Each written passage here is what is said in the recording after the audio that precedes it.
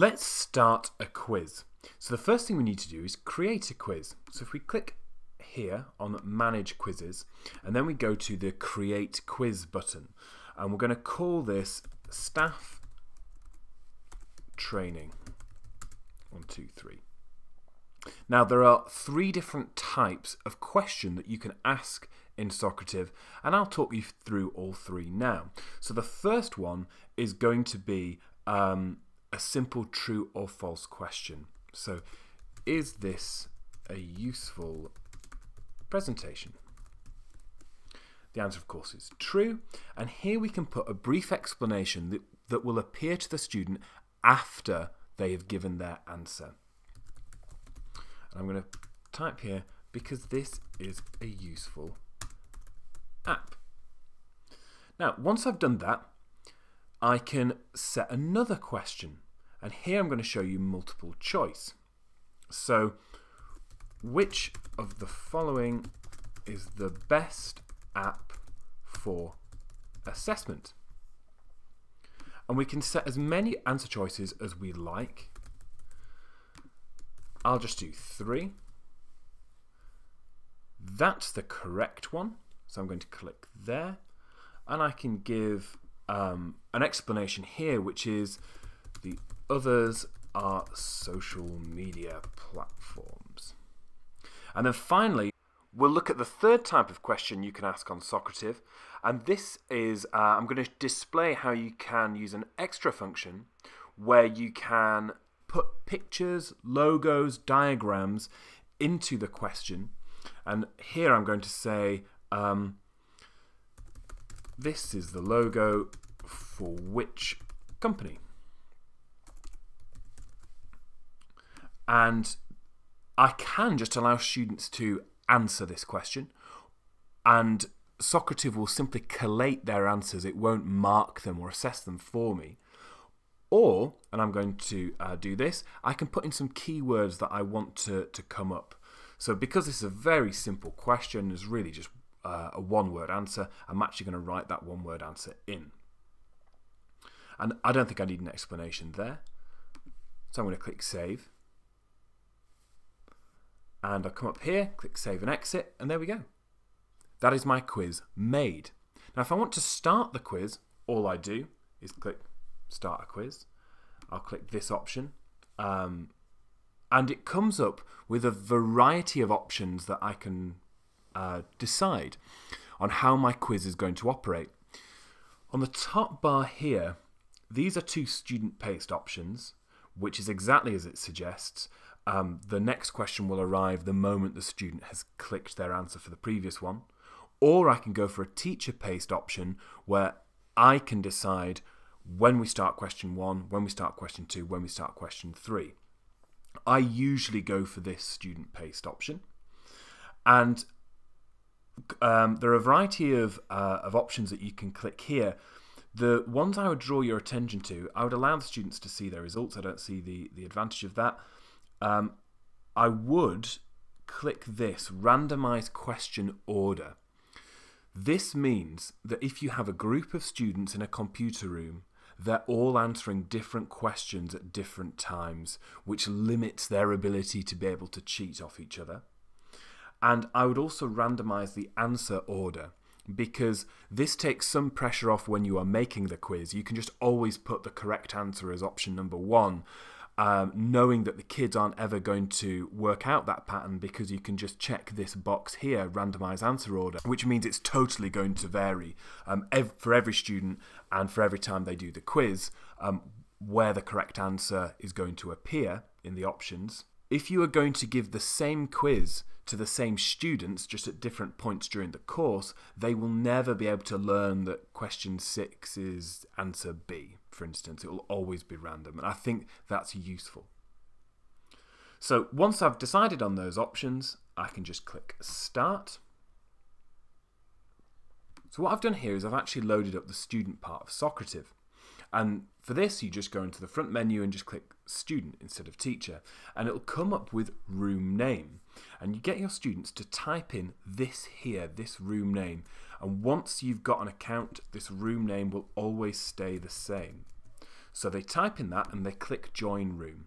Here they've got to enter their name. So we can type in my name there, Robert Pepper, and you can see I've appeared up on the teacher board here. Now, you can have this up on the screen if you like. Now, if I was to do that and I was actually going to show the students' score rather than their progress through the test, so this is how much they've completed and this is the mark they've currently got, I would not show the names because I think otherwise it can be a bit harsh. Public shaming is not really very good. Or I can keep their names up but block out their answers. And I'll show you both of those options as we go through. So here's what the student's seeing. Question 1 of 3. Is this a useful presentation? True. Submit answer. Fingers crossed. Correct! It is a useful presentation because it's a useful app. And you can see here that my score has come up 33% and my progress obviously is going to be the same at this point. You can delete my name or you can delete my answer. So you could say, look, hurry up. Robert's already a third of the way through the quiz and you've not even logged on, or you're only 10% through. This is a logo for which company. Remember, this has randomized the question order, so it's not the way that I put it into the quiz. This is the logo for which company. I'm going to go for, what is it? Is it Socrative? No, I think it's Twitter. I'm going to submit my answer. No, I've got the answer wrong. The correct answer was Socrative after all. And again, you can see progress has come up with 67%. The score is still 33%. You can actually see the answers here. You can delete my name. You can delete my answers. What else is cool is that you can actually now see the amount of people in the class who've got each question right. And that's a functionality we'll come back to later on. You can also click on a question, and I like to do this live as we go through right at the end of the quiz actually, and say, how did we get on? Well, everyone got that question right. Fantastic. How did we get on here? Well, we can show the names, we can show answers, and we can talk through this short answer question. So we go back to the results table. Which of the following is the best app for assessment? Okay, I'm going to go for Socrative. Submit my answer. I've got my my explanation there. That's fantastic. And now I've finished and I know my final score. And I'm just waiting for the teacher. As a teacher, I've got this brilliant live results board that I can modify however I want to preserve the dignity of the students involved, but also to provide the most instantaneous of all feedback possible. It's absolutely superb. But it doesn't stop there. When I click Finish, it gives me a variety of options. Now, I actually want to get the reports for this, so I'm going to click Get Reports, and I want all of these, and I'm going to download them. There you go. They've downloaded, and I'm going to open them up now. Okay, here we are. Straight away, how long did that take? 20 seconds, 30 seconds? They've all been sent to me. So I can click on this PDF. This one is for me as a teacher, and it's going to tell me how my students fared for each question. So obviously I was the only person doing this quiz. You could have loads of answers here. And it's telling me how many students selected the correct answer from my class. So that's really useful for me as a teacher. So I can get rid of that one. We can have a look at the class results as a whole and load these up. Now I'm using a Mac, so the formatting of this won't be perfect. If you were to open this in Excel, it'd be much better. But you can get, and this is a little warning telling me that this isn't calibrated perfectly well, but you can see that I've now got this Excel spreadsheet which has all the questions and all the answers for each student placed in it.